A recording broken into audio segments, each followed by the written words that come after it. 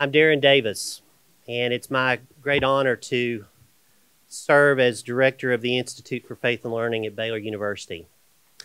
And on behalf of my colleagues in IFL who have spent many months planning this conference, these conferences actually, and on behalf of my colleagues throughout the university, welcome to Baylor University. We're so grateful for the presence of those of you who represent Lilly Fellows Program institutions. You all represent for us in many ways fellow sojourners, fellow travelers, those who are committed to the cause of church-related higher education. You strengthen our efforts here.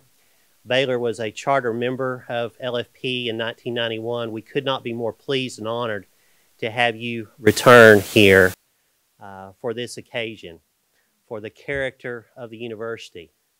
We're also especially thrilled to be able to do something that maybe builds character in us, something like fortitude. Fortitude requires that you can be wounded. I think we've dodged a few bullets. But we are absolutely thrilled to have those of you who are a part of the 2019 Baylor Symposium on Faith and Culture, the IFL's annual conference held for many years. Together, the two conferences represent, in registration numbers, over 500 and 170 institutions. For a topic like the character of the university, I think it's a special strength that we have that many institutions represented in what we think is such an important conversation. As you all know, these things cannot be done without strong support of university administration, and it's a great honor and a delight to introduce to you, who will give you a welcome today, our provost at Baylor, Dr. Nancy Brickhouse.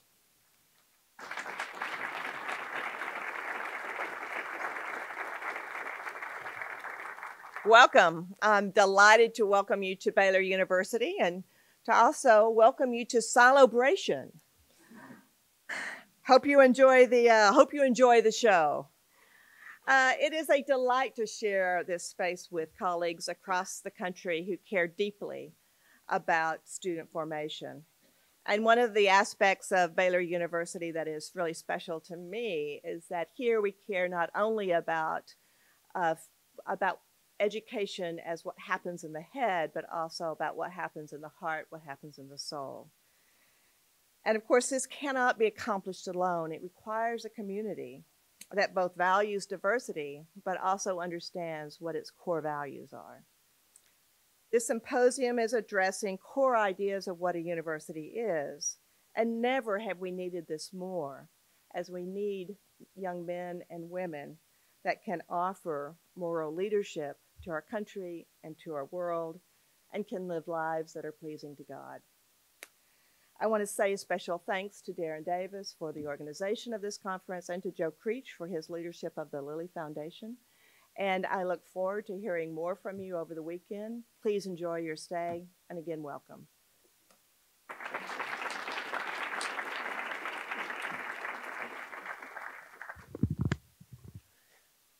One of the great joys of putting this conference together is to work with the tremendous team of the Lilly Fellows Program, the Humanities and the Arts, Joe Goss, Jenna Van Sickle, and Joe Creech. They are dear friends of ours who we have spent many minutes and hours in conversation with, sometimes face-to-face, sometimes over the phone, about all the details of this great conference. We thank them for their friendship. They could not be better people to work with for such an endeavor. So we're grateful for them, for their friendship. I'd like now to introduce Joe Creech.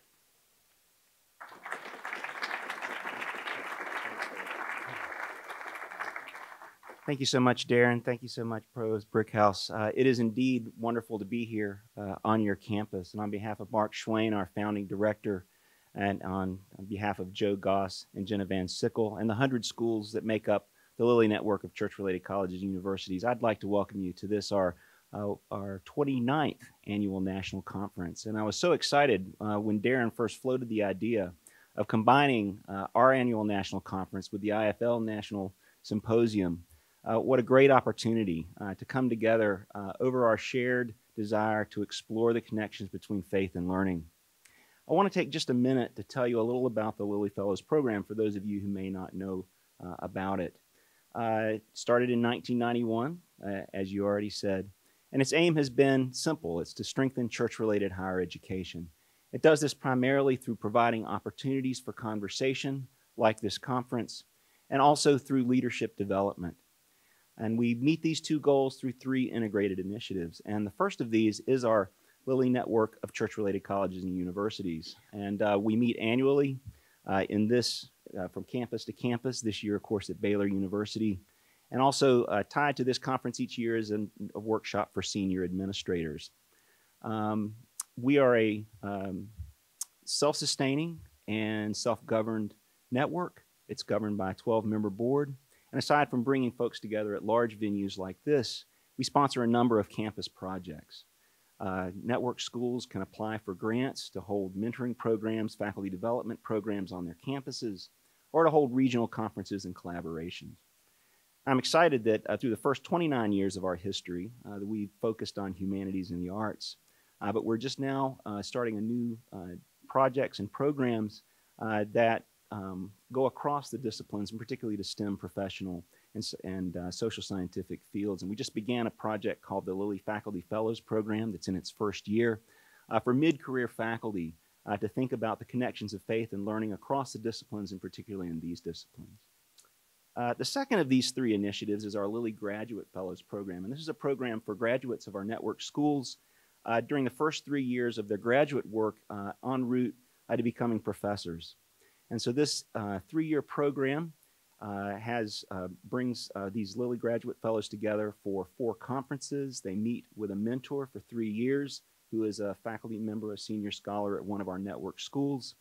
And also they attend or participate in an online colloquium with common readings. They also, and not significantly, receive 3 $3,000 scholarships to use at their discretion. This is not a program, it's not a Bible study. It's not a program designed to shield graduate students from the academy. What it really is at heart is an ecumenical and interdisciplinary opportunity to engage a sort of professionalization process that goes on in graduate school, to engage that with the habits of thought and mind that are rooted in the Christian intellectual tradition. And in doing so, it provides clarity about the academic vocation, opportunities to strengthen teaching, and also the opportunity to engage in the Christian intellectual tradition. The third and original program that gives us our name is the Lilly Postdoctoral Fellows Program at Valparaiso University. This is a 2-year residential postdoctoral fellowship where those in residence come to teach, to pursue their academic and artistic work, and also to explore, as you might imagine, the meaning of church relatedness. There have now been 80 Lilly postdoctoral fellows who join 145 Lilly graduate fellows. Many of the Lilly graduate fellows and postdoctoral fellows are here with us. You've maybe had a chance to meet them, and in fact, the 8th cohort of 11 cohorts of Lilly graduate fellows are also, that cohort is here with us. But I'd also like to introduce our 3 of our 4 current Lilly postdoctoral fellows who happen to be here with us. I'm going to ask them to stand and embarrass themselves. The first I'd like to introduce is Dr. Jason Gerke. He's a historical theologian, and he earned his PhD at Marquette University. He studies the interrelationships of Christology, political theology, and ethics in the ancient and modern period, as well as in biblical literature. And his current project is an extensive rereading of Lactantius's response to the Diocletian persecution. Dr. Christine Hedlund got her PhD in English from the University of Illinois at Urbana-Champaign. I always say Champaign-Urbana. Her research interests are 19th century American literature, American church history, and historical approaches to the novel. And she's currently working on a book project that examines how American Protestants used popular religious novels to explore their faith. And Dr. Jillian Snyder received her PhD from Notre Dame, also in English, though she focuses on the spiritual and somatic experiences of Protestants in early modern England. Her current project examines how preachers and stage performers grappled with lived bodily experience. I commend all three of these fellows to you, and I hope you get to know them as well as the other fellows attending. And finally, I just want again to thank you, Darren, for having us here. Already, we're having a wonderful conference, just getting to know folks and being here at this place. And you and the IFL staff have welcomed us so warmly. I do want to thank, I see Matthew Bixler back there, but if you see Lori Knitz and Vicki Schultz, they deserve a round of applause for the incredible logistics that they've pulled together for this conference. Thank you so much, Darren.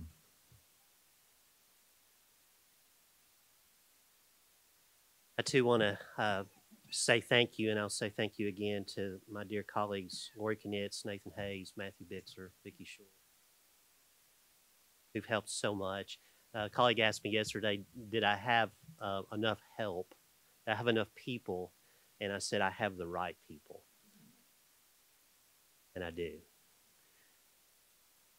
The title of our conference that gathers us together is The Character of the University. What motivated us to put this conference together was a sincere desire to generate reflection about the project of intellectual, moral, and spiritual formation in higher education, to explore the questions about how that goes on across the life of the university, but more important, how those efforts require each and every one of us to explore serious questions about identity and mission with our own institutions and personal vocation as well. I want to just tell you all how thrilled we are to have Talbot Brewer and Candace Vogler to begin this conversation, and I want to begin straight away with introducing them and letting them provide remarks for this opening panel presentation titled The Character of the University's Pathologies and Prospects. Talbot Brewer is professor of philosophy at the University of Virginia. He specializes in ethics and political philosophy with particular attention to moral psychology and Aristotelian ethics. He's been a visiting professor in the Harvard University Philosophy Department and has been invited to present his work to audiences at a number of universities and professional conferences in North America, South America, Europe, China, and the Middle East. Among his works is the 2009 book, which I commend to all of you, titled The Retrieval of Ethics. Candace Vogler is the David B. and Clara E. Stern Professor of Philosophy at the University of Chicago. She also currently serves as the Chair of Virtue Theory for the Jubilee Center for Character and Virtues at the University of Birmingham in the United Kingdom, and was named a Fellow of the Royal Institute of Philosophy. From 2000 to 2007, she served as co-director of the Master of Arts program in the Humanities at Chicago. Her research interests include virtue ethics, social and political philosophy, cultural studies, philosophy, and literature. And in 2015, she received a major Templeton Foundation grant for her project, Virtue, Happiness, and the Meaning of Life, a project that brings together philosophers, social scientists, and religious thinkers to examine the role of self-transcendence and self-transcendent goods in meaningful lives. Both Professor Vogler and Professor Brewer think in graceful and compelling ways about the aims of higher education. Would you join me in welcoming Talbot Brewer and Candace Vogler?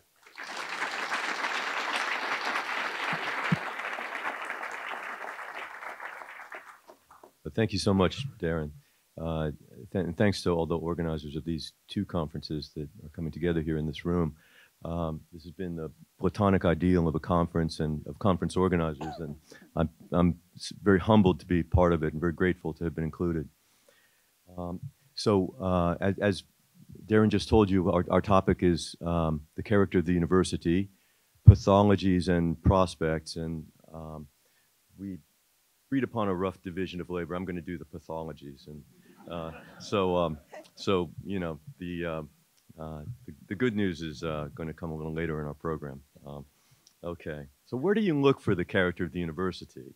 I mean, you could look in lots of places, it seems to me. You might try to tease that character out of investment decisions or the language that we use to describe ourselves to prospective students, or what we require our students to study, or how we are reshaping our curricular offerings. But today I'm going to look at our explicit teachings about the good life for human beings. That is, going to look at what those who teach at universities say in their published works and what they teach our students in our lecture halls about what counts as a good life. When we look here, we see that our colleges and universities are teetering, or it seems to me, on the brink of incoherence. The conceptions of the human good that shape our teachings and our research are fundamentally inhospitable to the ideal of liberal education. This is true in such popular majors as psychology and economics, and in the study of public policy and law, but also to a lamentable extent in my own field, philosophy. We can't make, it seems to me, a case for our traditional mission, and especially for the central place of the humanities in that mission, through the evaluative lens that we encourage students to affirm. It's only if they reject the bulk of our explicit teachings about the human good that our students will be able to make sense of the value of the liberal education that we offer them, the education to which many of us are dedicated and to which many of our institutions remain devoted, at least nominally and often in very much more robust ways. So let's begin with conceptual foundations. At the most basic level, we tell our students that there are two kinds of goodness that a life can have. It can be good for the person living the life, or it can be good in some more objective sense. We often name the first of these kinds of goodness well-being, and the second moral goodness. And we say these two kinds of goodness can conflict, so that one could lead a life that is better for oneself, even by being highly immoral, for instance, if one got away with it. I don't think there are two separate species of goodness to theorize about. I don't think, for instance, that when we try to raise our children and bring them up so that they are morally good, we are knowingly placing limits on how well their lives can go for them, and doing so solely out of consideration for others. I think that the only real goodness that locutions like goodness for you can pick out is ordinary, objective goodness when it appears in your life. I think this goodness includes certain demands that we moderns would call moral, but that these are woven into a wider conception of human flourishing that does not require nor leave conceptual space for a separate thing called self-interest or a separate theory called a theory of well-being. So I think the confusions of the contemporary academy are rooted in a truly fundamental confusion about what kinds of goodness there are. The idea that there are two radically different kinds of goodness, objective goodness on the one hand and person-relativized or prudential goodness on the other, is first made explicit in the writings of such figures as Bishop Butler and William Wollaston in the early 18th century. It is then of relatively recent vintage, but in the 300 years since it was articulated, it has gained great cultural prestige. Historians of ethics like Henry Sidgwick and Terence Irwin, both quite influential in telling us how we got here when it comes to how we think ethically, regard it as a decisive advance in Western ethics, that we came to divide the field of the good in this way, an advance that leads us beyond the blind alleys and confusions of Plato and Aristotle, and I would mention also Augustine and Aquinas. As I've already made clear, I disagree. I think, in fact, that it's a cultural calamity, and I think it is more than coincidence that this turn in our thought serves to liberate the realm of desire from the sort of conscientious oversight that might otherwise have sharply limited the rise of consumer capitalism.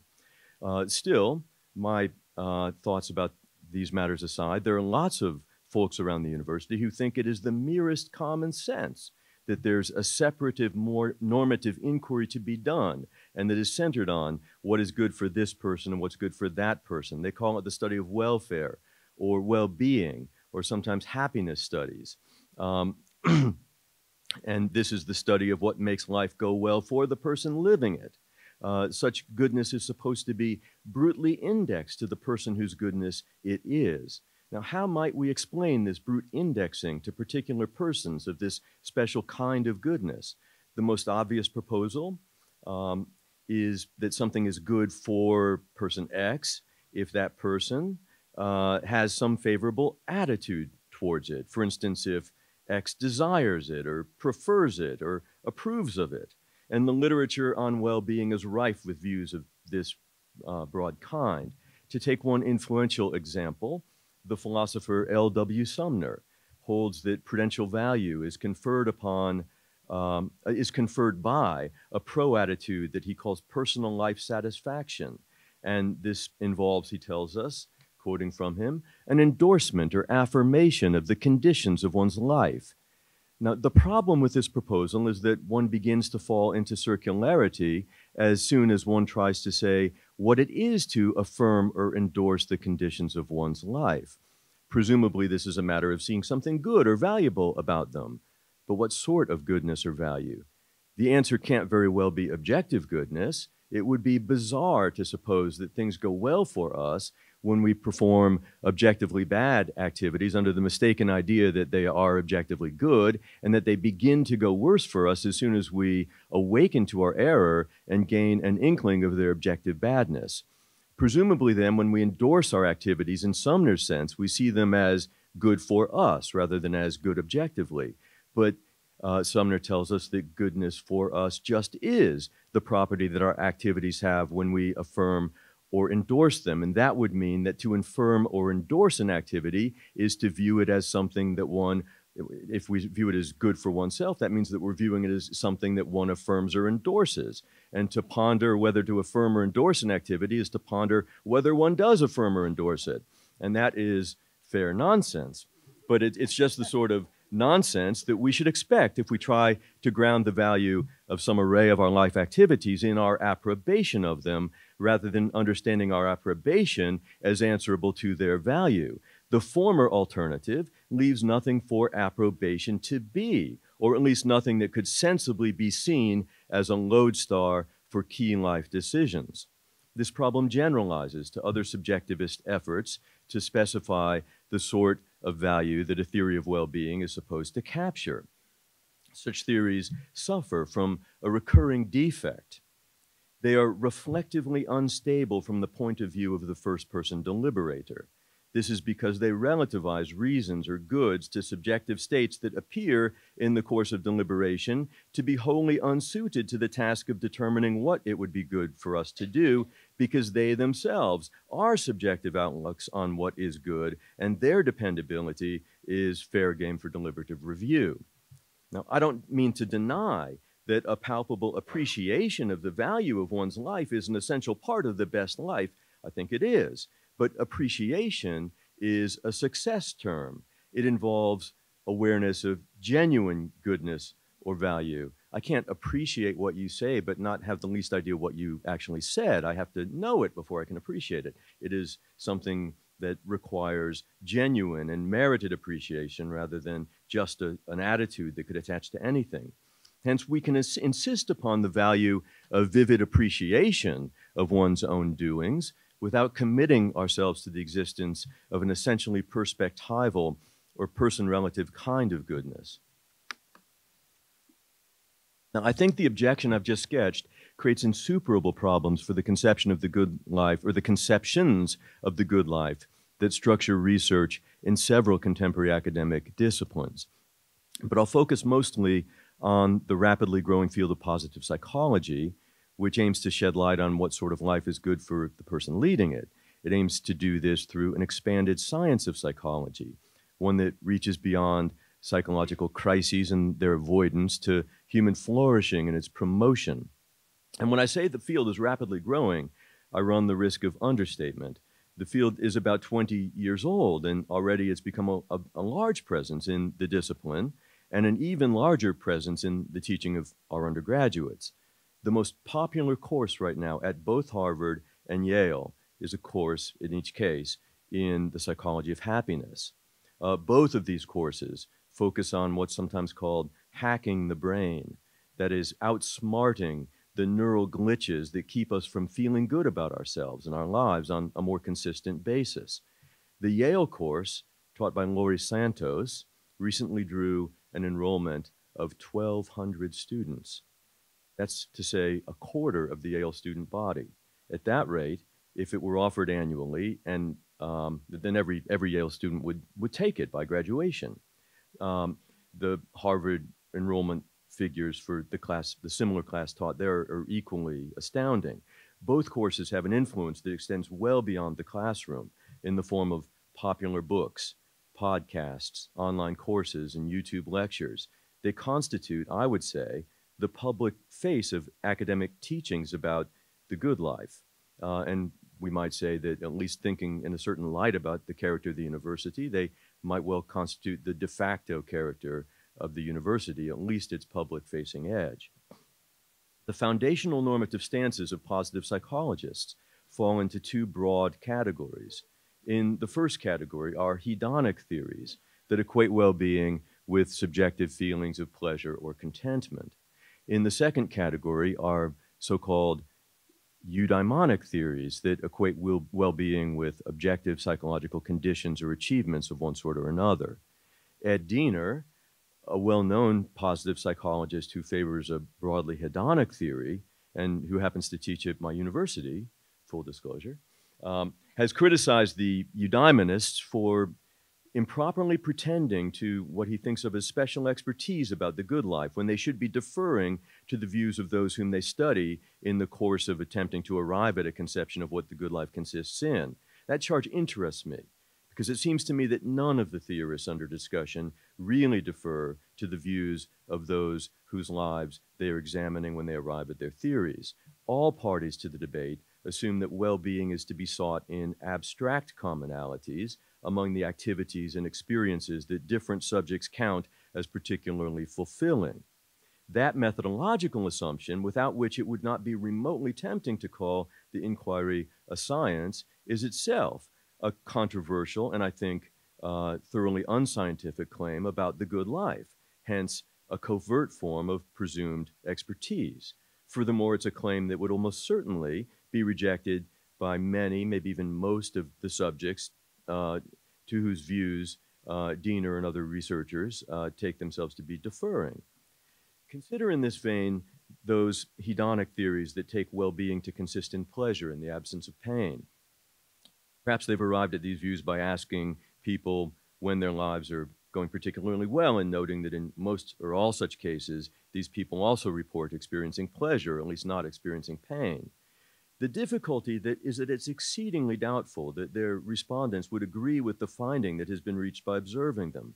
My limited experience with classroom polling suggests that most people, when prodded to reflect on their own picture of what would make their life go well, deny that it comes down to pleasurable experiences. So we might ask why psychologists have observed so striking a regularity between what people call fulfilling and what they and those moments when they say that they're experiencing pleasure. One possibility, first expressed in Aristotle's Nicomachean Ethics, is that taking pleasure in an activity is often a matter of completing the activity with a running appreciation, a savoring, as it were, of whatever it is that seems to make it a good activity. If this is right, then pleasure is likely to show up as a common element in the otherwise vastly different activities or experiences that different people see as particularly fulfilling or worthwhile.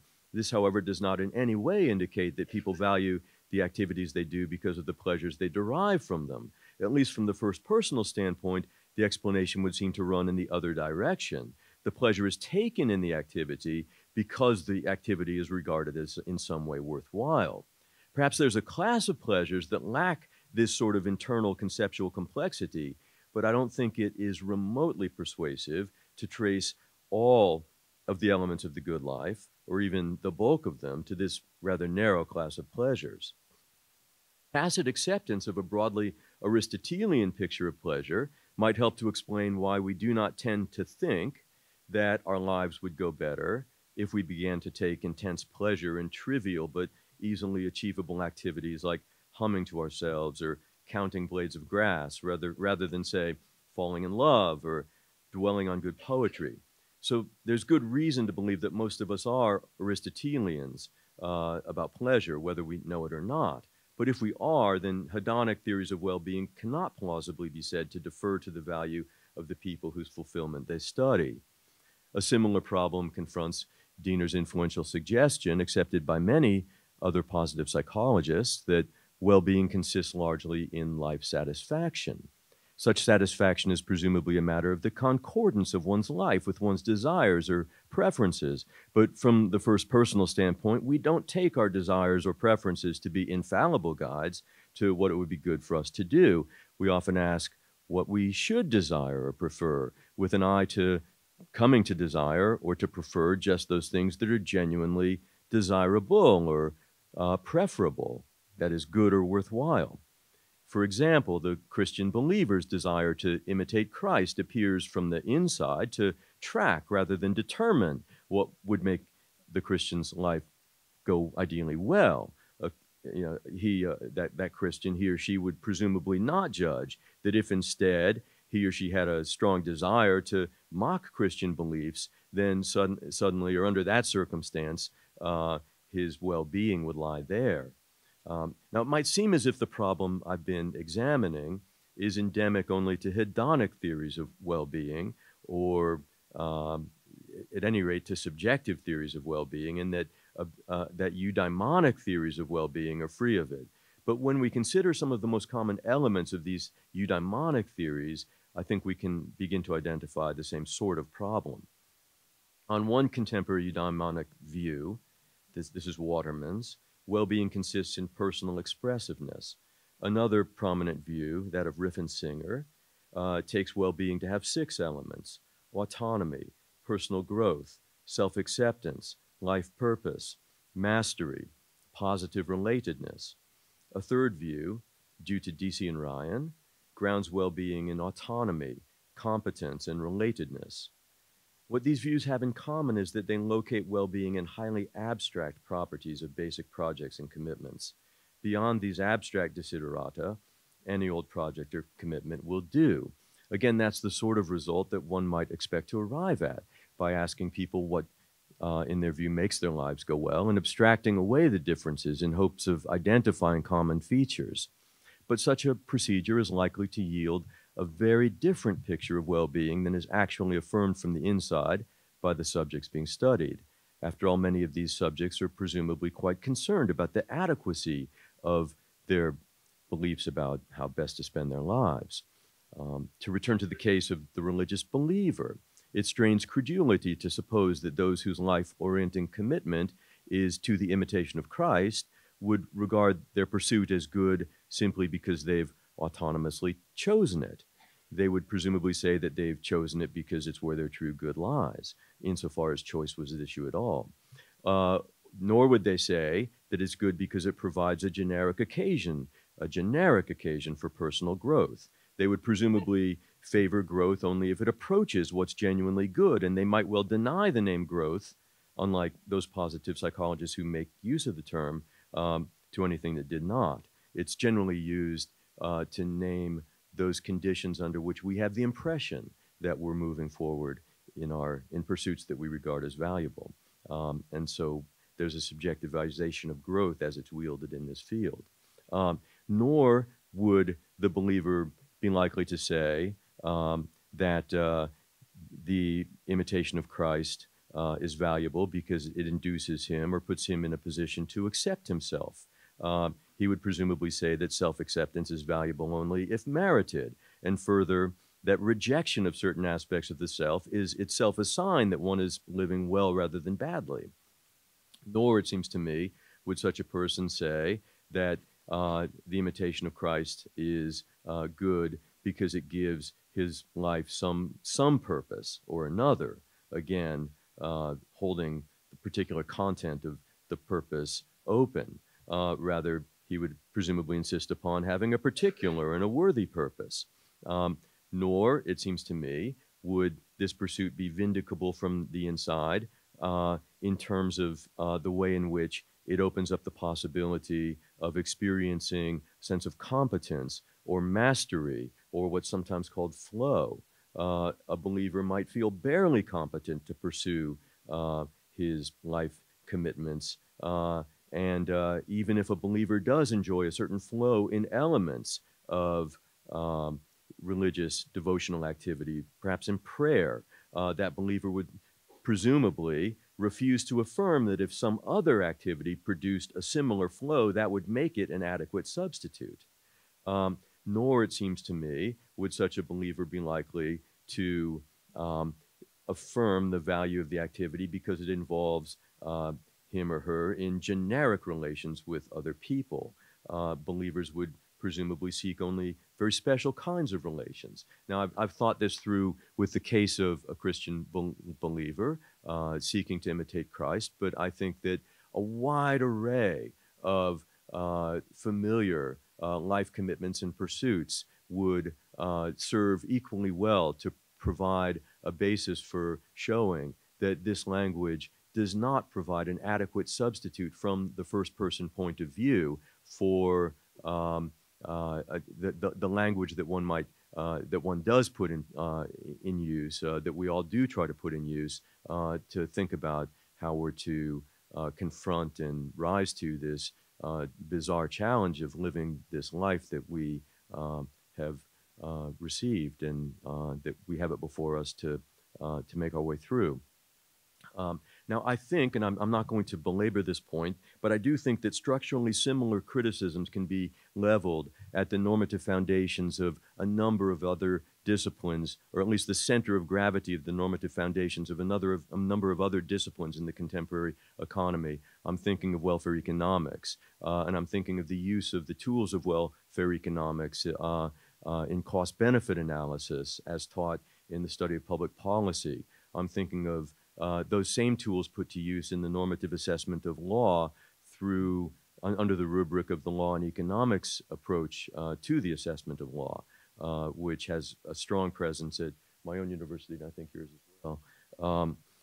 It seems to me that very similar critiques can be raised in light of, or with respect to those teachings, and again, those teachings reach the ears of many of our students, and arguably, I mean, perhaps they're even rivals for the teachings of positive psychology as the most publicly influential offerings of our colleges and universities to the task of helping us to think about what does and doesn't conduce to the good life for human beings.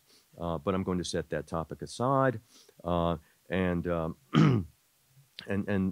think a little bit about the humanities and what it might be to try to vindicate them through the tools that we ourselves as universities and colleges are offering our students. So the hope of the positive psychology movement is to guide us in reshaping our lives and our institutions so as to promote human flourishing. Again, cost-benefit analysis has a very similar ambition. Presumably both of these creations of the contemporary academy purport to be apt tools for answering questions about whether the study of the humanities contributes to or detracts from our students' prospects for living good lives, and whether we ought to continue to emphasize the humanities in our curricular offerings, though perhaps certain cost-benefit analysts would restrict their focus to public universities like my own.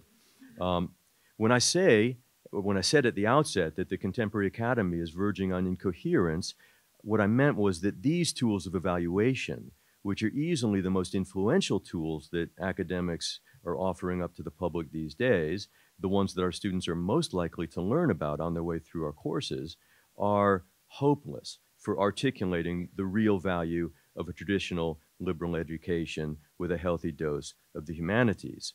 That's not to say that they would yield the conclusion that such education is valueless. I'm not sure whether they would. It would really depend upon the tastes and talents that have been inculcated in our students in their youth, and that's going to be something that changes year to year, not a fixed lodestar for institutional identity. It is only to say that whatever verdict these instruments of evaluation issued forth, it would be issued for entirely the wrong reasons, reasons that have almost nothing to do with the actual value of liberal education. I lack the time to vindicate this last claim in full, but I suspect it will be obvious to most of you just how inapt it would be to claim that the value of reading, say, Dostoevsky or Plato, is that it adds to the positive hedonic tone of one's prevailing emotions, or leaves one feeling satisfied with one's life, or makes a measurable contribution to an abstract property called relatedness to others, rather than, say, making one's relations more interesting, complicated, and perhaps, with a little luck, deeper and richer, or that it fosters a generic sense of competence or mastery. It might just do the opposite. Or that it fulfills a desire one already had before encountering those texts. It probably doesn't. You have to see them to see what's desirable about them. Or that it brings into existence desires that it would be easier to fulfill over the course of one's life than the ones one came to them with. Certainly not. The list could go on. But if we restrict ourselves to the items emphasized by our positive psychologists, the list is sure to be inapt. In fact, as your laughs were beginning to show, I think it would be comically inapt. So, I suppose I'll leave you with the following couple of questions. How has it come about that we're promulgating conceptions of the human good in this public and influential way that cannot make proper sense of our historic mission? Second, what, if anything, might we do to bring ourselves into greater coherence? Thank you.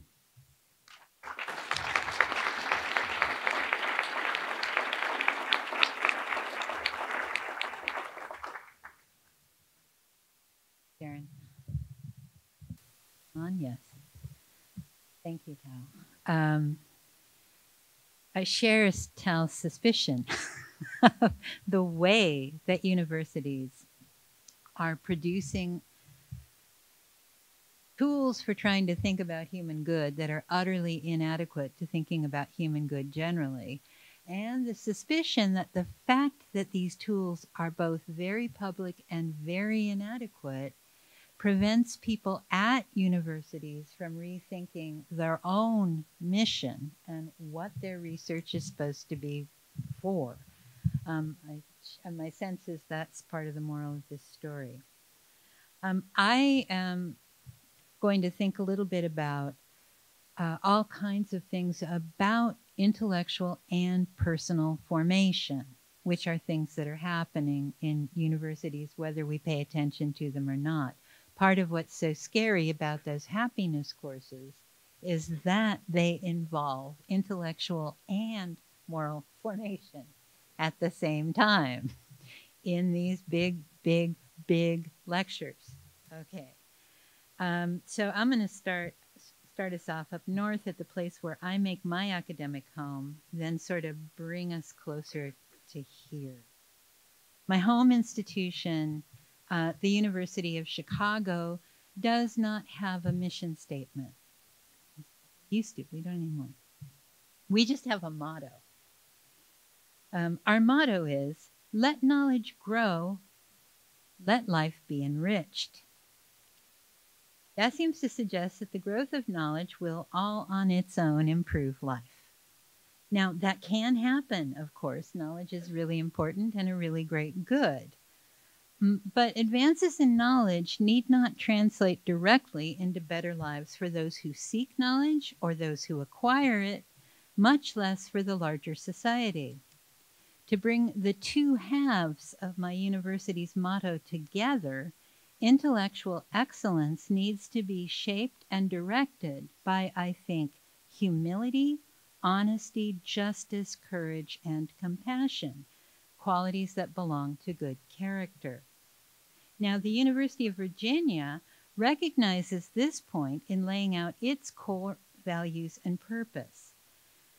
Hal's home institution tells us that their work is defined by, quote, enduring commitment to a vibrant and unique residential learning environment marked by the free and collegial exchange of ideas, unwavering support of a collaborative, diverse community bound together by distinctive foundational values of honor, integrity, trust, and respect, and universal dedication to excellence and affordable access, close quote.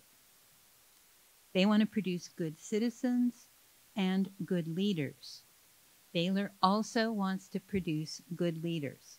Most universities these days want to produce good leaders. Baylor proposes to do so by integrating academic excellence with Christian commitment. The point about integration is crucial.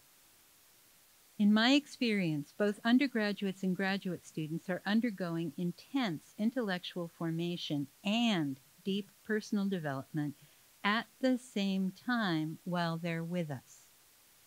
It might seem like those of us faculty whose teaching and research places us firmly in the regions of humanistic inquiry are going to find it easy to bring the two forms of development together. We can direct our students to read materials aimed at central questions in human life. We can invite students to think about, fictional figures caught up in imaginary events that illustrate human strengths and weaknesses, love or loss, struggle, and the like. We can assign work on ethics or politics, in law and letters, and so on. In short, maybe we could get the integration part for free because the knowledge we're helping them acquire is already actually, or at least potentially, ethical. It touches on fundamental questions in human life. Now, I have colleagues who are convinced that a liberal arts education, understood as involving work across the sciences and humanities, very serious exposure to some great books, and practice with critical thinking, all on its own will make us good human beings, good neighbors, and good citizens. Now, I'm as big a fan of liberal arts education as anyone in this room, but I don't think that completing a degree at a liberal arts institution is going to transform good students into excellent human beings. At least, I don't see much evidence of this. Now, my university is on the south side of Chicago. We provide a solid liberal arts education to our undergraduates. We have a strong faculty. We have a president, a provost, and a number of deans, all of whom take humanistic inquiry seriously, whether or not their doctorates are in humanistic disciplines. We understand that humanistic inquiry matters. The 63rd Street stop on the Chicago Public Transit's Red Line train is about 3 blocks from campus. Babies born near that stop and in the neighborhoods a few blocks south and stretching west have average life expectancies 30 years less than babies born 6 stops north of us. 30 years. The difference between 90 and 60. 30. Now, the south and west ends of the city are 95% non-white neighborhoods. The neighborhood 6 steps north on the Red Line is 2% non-white. The majority-minority neighborhoods in my city tend to be impoverished. So this is how things are in one of the most segregated cities in the United States. Proximity to a concentrated population of, I think, really beautifully educated people who are very good at making more of themselves hasn't made a dent on the trouble all around us. And my university has been in the neighborhood since 1890. So it's not like there wasn't enough time. We've never been good neighbors. Ever. When I first got there and was doing volunteer work on the south side, the people I was working with didn't believe I worked at the University of Chicago on the grounds that I was clearly a human being. And they didn't seem to hire those at my institution. Now, I don't mean to, we've just started in the last 10 years a few sort of service learning opportunities for our undergraduates at the University of Chicago. It's relatively new. It is not treated as a normal part of undergraduate education. It's treated as an extra thing that students can do. Now, I don't mean to suggest that my university should be differently politically engaged. I strongly agree with Elizabeth Corey's argument last night that universities begin to go off the rails when they're too focused on vocational training, political activism, or competitive advantage. I also share her sense that genuine liberal learning is intrinsically good, and her eloquent defense of tradition, literally handing what is good to a new generation in a way that they can receive it, tradere, right, is tremendously important. Now, I suppose it's possible that mine is a liberal arts institution that doesn't manage to foster genuine liberal learning for students. I mean, I don't think so. My students are generally alive to the intrinsic value of knowledge and tradition. Many of our alumni are leaders in one or another sphere and think that their education at Chicago helped them get there. My problem is I'm not sure that it always makes sense to follow where they lead.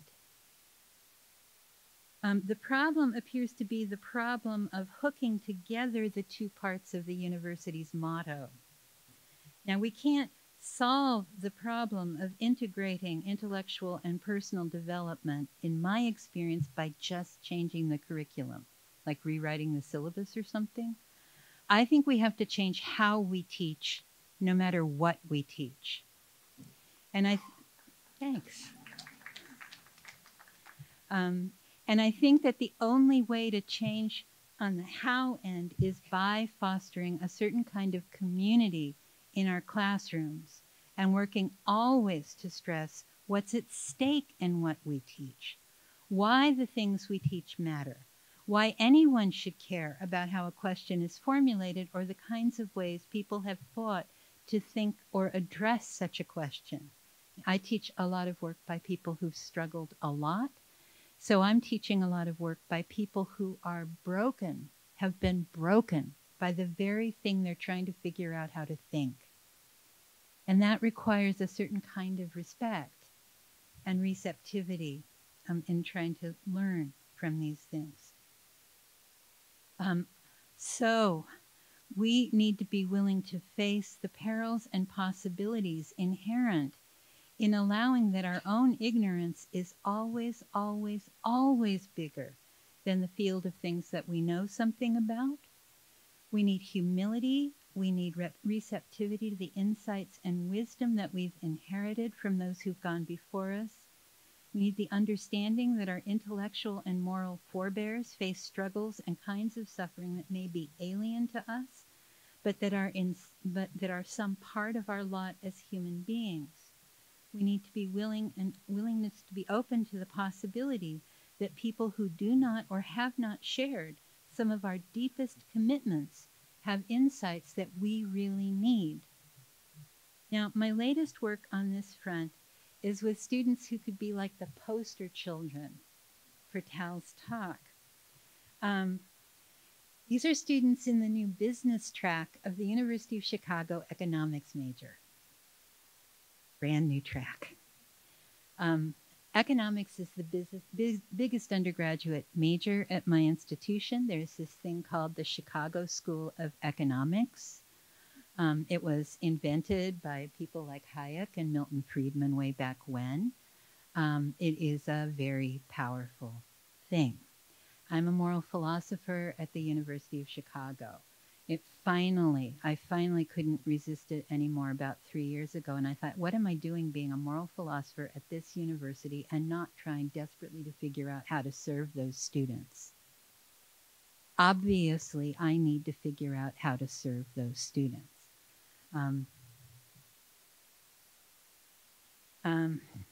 Before beginning work on a curriculum for those students, I had a really long conversation with a colleague who's in econ and the business school called Luigi Zingales. This is the Capitalism for the People guy. This guy is Capitalism Cubed, a free market guy. Luigi gave me a really important piece of advice. He said, you're going to be working with students who will wind up having everything and being accountable to no one within 5 years of graduation. Having everything and being accountable to no one.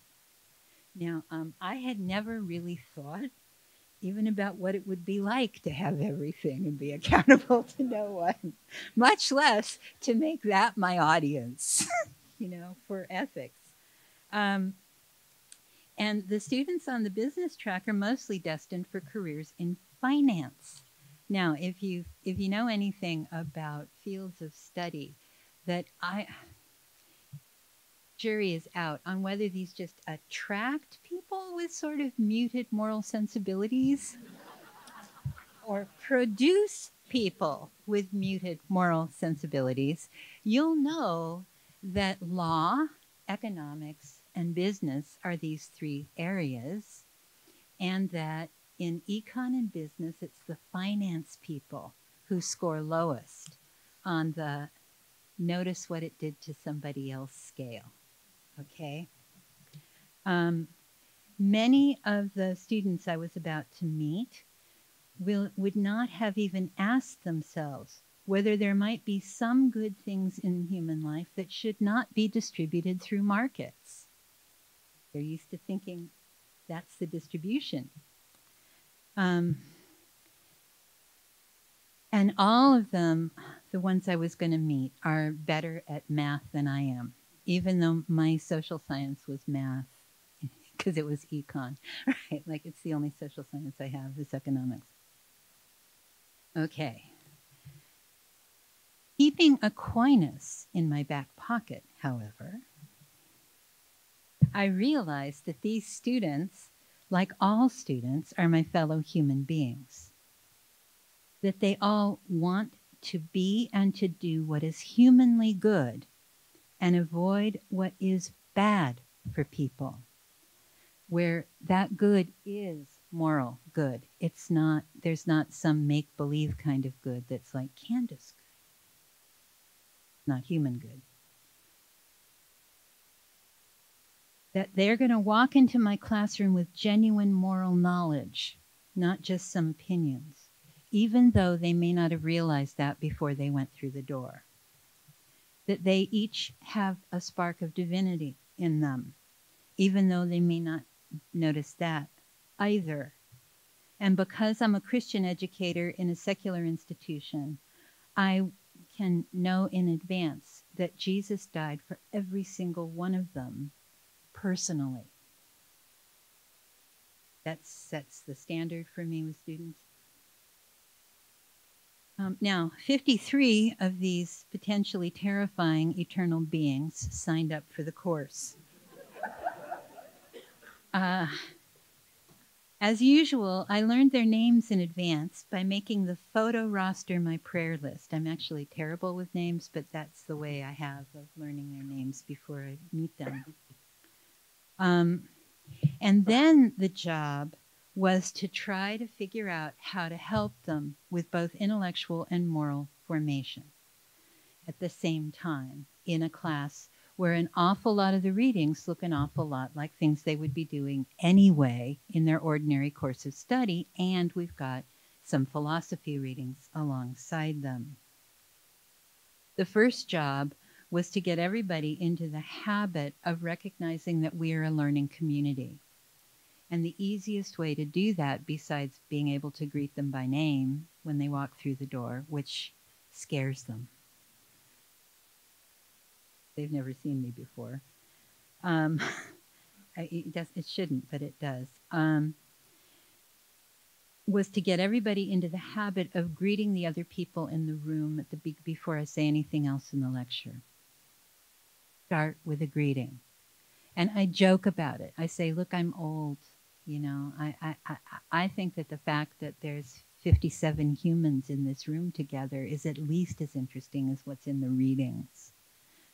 And also, you may not realize this, but each of you is a really important educational resource for the other people in this room. I know you're used to thinking that I'm the educational resource. I hope I will be, but you're that for each other. So we greet each other at the beginning of every one of my lecture classes before I get into anything else. So we do that. Now, the readings were a lot like things that they would encounter in their other classes, with the exception of some additional philosophy things. The assignments were distinctive. I'll talk about them if you want me to. But I had each of them turn in a one-page reflective writing that would apply the very abstract material that we were doing in the class to some issue in their personal life. Just one page each week. I made them do on Thursdays. We had 3 Orthodox Jewish students and 2 Muslim men in the class for whom Friday is a holy day, so I wanted to get them before the holiday. I read their pieces and sent a few sentences in response to each student over the weekend. I mean, I easily read more than 60 pages of stuff in any given weekend. It's a thing that I do. Almost never are those 60 pages as helpful as reading these one-page things were. And it allowed me to start class the following Monday by giving everybody a kind of run-through on how we were applying the stuff that we were reading about and learning about at the beginning of Monday's lecture. The graded assignments were all group assignments. I was taking a page from our B school in that. And they had, in these group assignments, they had to find a solution to a practical business problem. They were in groups. I assigned the groups. They had to submit a short piece of writing that outlined their solution and described it. And then they had to produce a long piece of writing detailing the other alternatives they'd considered and why they rejected them. That was what the written work was like. I loved this class. I was actually scared of these students before I walked into this class because, like most of them are much better mathematicians than I will ever be. Chinese mathematicians in that room who are amazingly good. They loved this class. And being econ majors, they're networked. Crazy. With other econ majors. So I now have an econ number for this course and an invitation to just do the ethics for the econ major. I also now have a number of econ students who are doing joint econ philosophy majors. I'm supervising them. And right at this moment, I have 6 econ students in an upper division course on Kant's moral philosophy that I'm teaching. They're all networked like crazy, so word gets around in their group really fast.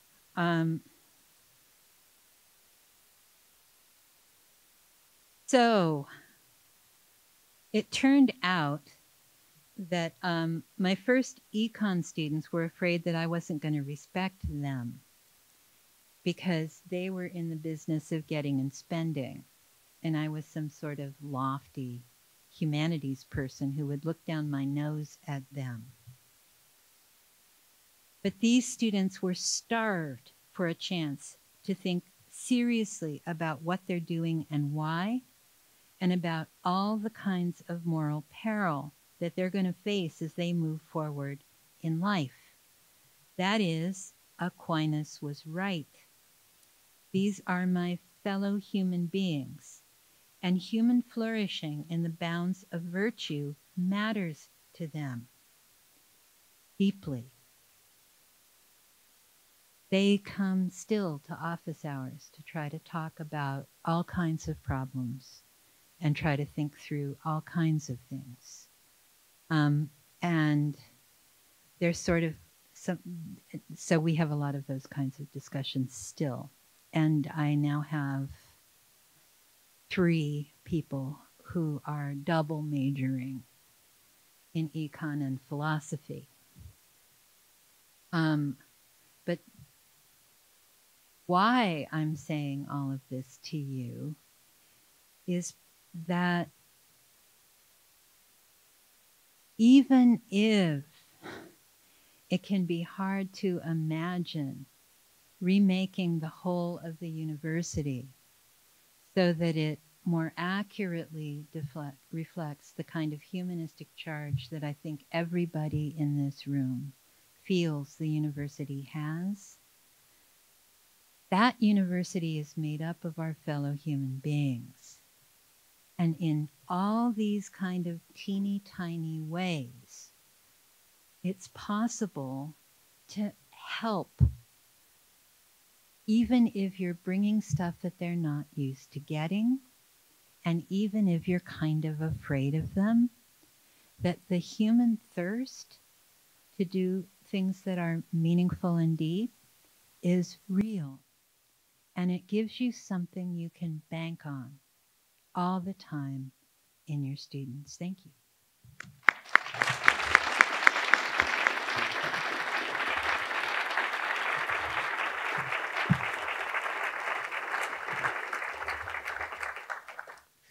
We have just a few minutes for questions, and we have microphones here at the front. So if you'd like to ask a question, will you please come on up and identify yourself? We just have a few minutes before we're able to adjourn and depart for worship, and I'll give you some idea about that. Please, questions for these.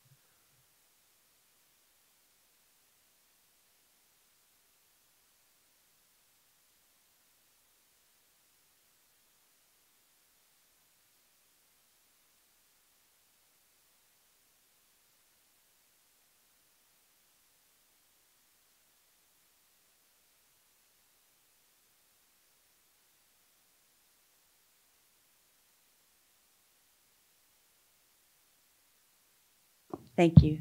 Thank you so much for your comments. I was going to ask you this later, so this might be a little embarrassing for me.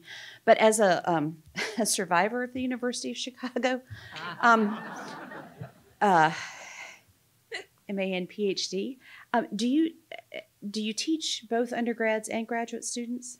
Yes, I do. I teach a lot. I guess I'm wondering if you've had conversations about your pedagogy with your colleagues and how you think your colleagues would respond to having pedagogy workshops, if you guys do that sort of thing. That's where I will stop. I myself work on pedagogy a lot, but my colleagues mostly don't.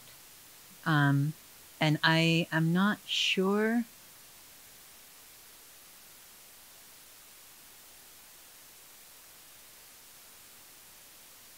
I'm not sure how they would respond to pedagogy workshops. We're like a lot of places where people act like you already know how to teach, even though the closest you've come to any preparation for it is probably a little tiny bit or a lot of TAing when you were a doctoral student with people who were not super sensitive teachers.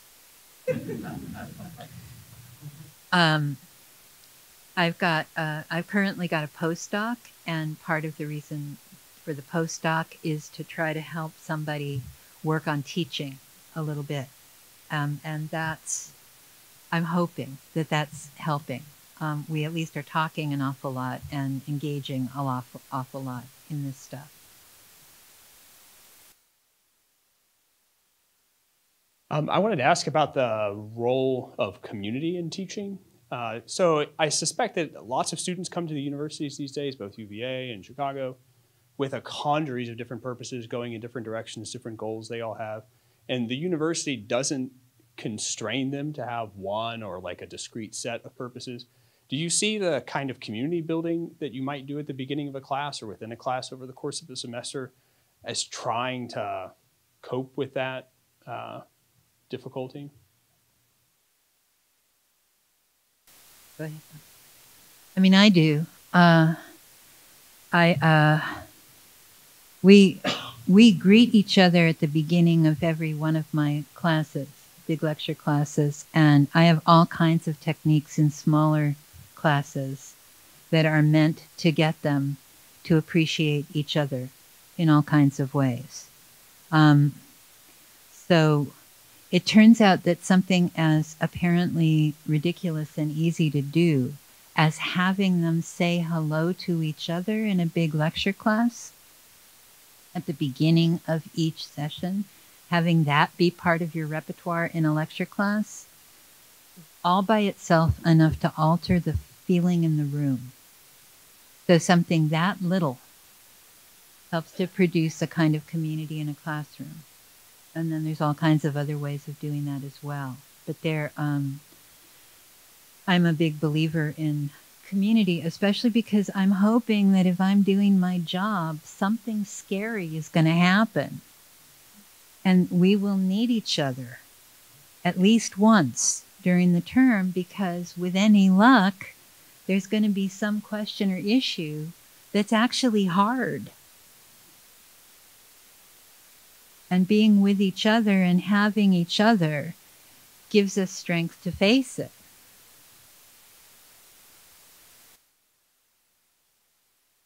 By noon tomorrow, I'm supposed to vote, along with all of the faculty at UVA, on a new general education program that we've been experimenting with on a trial basis for just some of our students for the last couple of years. And I was on the committee that designed it, or at least an early phase of the committee. It's not quite what I hoped it would be, and this was something that we talked a lot about at the in the early days of thinking about general education. We're a pretty large state institution, not as large as many others, but still not small, and it's a little bit difficult to get students in a position where they can feel that they're in community with respect to shared academic questions. But one thing that we have done is, and that by voting for this, I'll be casting my vote in favor of continuing, is that we have created a speaker series that's just for the first-year students and a couple of common readings, with the hope that that would provide something, some little bit of a common experience that all first years could just assume the other first years were also a part of, and that might provoke a kind of conversation and build a kind of community that would at least be there as a, in play with all the other kinds of connections and shared experiences that our students have. And it's a very imperfect solution. It's a very partial sort of solution. But we've also been experimenting with having some members of the entering class commit themselves to a 2-year track that they share together as groups of 30 students, led by a particular professor. And then that professor would have them for the first semester of their first year there for one of their classes, and then would lead a capstone seminar at the end of the second year that would sort of weave together some of the themes that as a group they've wound their way through from around the university, and that give coherence to their particular chosen track. I think that, again, these are imperfect and partial solutions, but we're grappling with this issue, just finding some way to create academic community and to give it a place on a campus that has lots of other sorts of centers of gravities and formative experiences that have little to do with the classroom. It's a difficult issue in a large institution. Final question.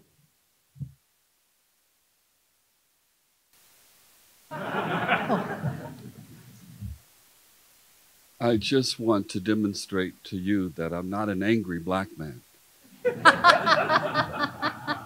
But I want to say that I'm new in this culture, I'm new in this space, and there's a part of me that's disappointed that we're still having this conversation, and that the faith community seems to be more, it's like the culture is dragging us on we're not willing, we're being dragged into the culture. We seem not to understand. Matthew and Luke describe Jesus as a friend of sinners. We intellectualize that, but we don't quite understand how to live that. And so part of me, I'm frustrated because we're not having the conversation that pushes us past denomination and rules and structure and history, that takes people to the heart of where our culture and our community needs to be. And I so appreciate how you aptly described your work at the University of Chicago.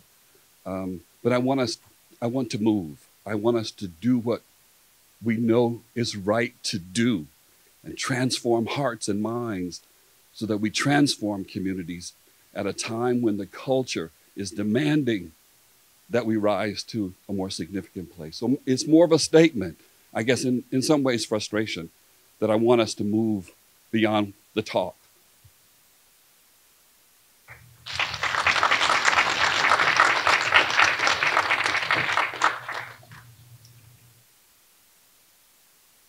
Amen. One of the ways in which we can be transformed is to worship together. And that's what we'll do now. We encourage each and every one of you to join us for worship that we have planned at the Paul W. Powell Chapel of George W. Truett Theological Seminary, which is on 3rd Street, which is the street right in front of this business school. A number of you have already spent time at Truett Theological Seminary for the administrators workshop. I'll count on some of you to lead these who may not know exactly where Truett is down the street. We have worship planned, and we'll begin as close to 5:15 as we can. Thank you so much to Tal Brewer and to Candace Vogler.